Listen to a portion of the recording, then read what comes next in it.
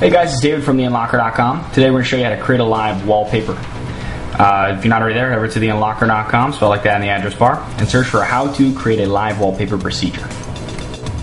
Okay, before you begin, you need to download the Java SDK, the JDK, and install it. So click on the link we have here. It should open a new window. And then you will see the download Java SE development kit. Click that, choose your operating system, and continue with the install until it's installed. Okay, next we need to download the live wallpaper creator script program. So click on the link there to take you to the developer's forum post. And then scroll down and you'll see the little download link there. Click on that, download it to your computer. Now you're going to find the .zip wallpaper file that you downloaded. You're going to right click it, extract all. Extract, and wait for that to extract. Okay, a folder should pop up with the same name as the zip file, so we're going to open that. Inside you'll see run.bat. We're going to right click that and run as administrator. It'll open a command prompt for us. If you're using Windows XP, you can just double click it instead of hitting run as administrator. The command prompt has a bunch of instructions in it, so we're going to go through those before we hit the button to continue. Okay, so you need to take whatever images you want to use, and we're going to put them in the place images folder. You'll see that there are some already in here as kind of as a sample, so you can create one right off the bat.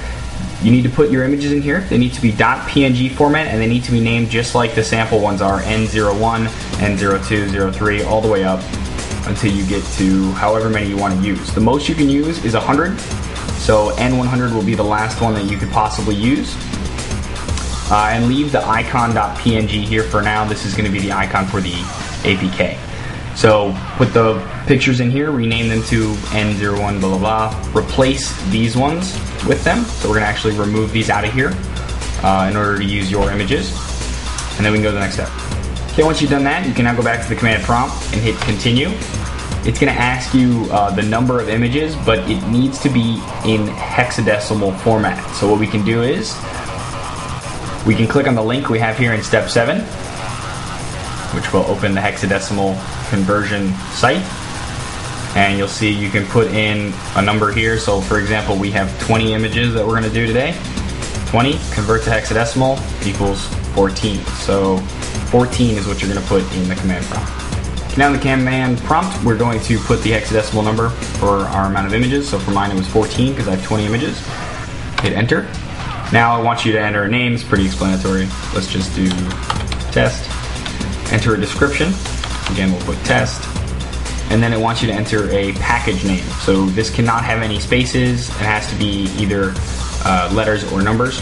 No fancy characters. So again, I'm just going to put test. And then it should go through this, and you should see all of this happening. And eventually, we'll build your APK for you. And then it says all set. Press any key to continue. If you do that, it'll close the command prompt. And now your APK should be located right next to the run.bat as custom LWP for live wallpaper -sign.apk. Now we're going to take the phone we want to use and we're going to plug it in via USB cable. And we're going to mount the SD card so we can transfer the file. Now you're going to take your custom LPW signed APK and drag it over to your SD card that you just mounted. I'd recommend not putting it inside any folders, just on the root of the SD card itself, so that it's removable disk and then your APK. Okay, once you've done that, you can now unplug the phone to disable USB storage. And we're gonna go to any type of file manager. I use Lynda File Manager. SD card. We're going to find the APK file that we just put on here, the custom LWP sign.apk. Click install.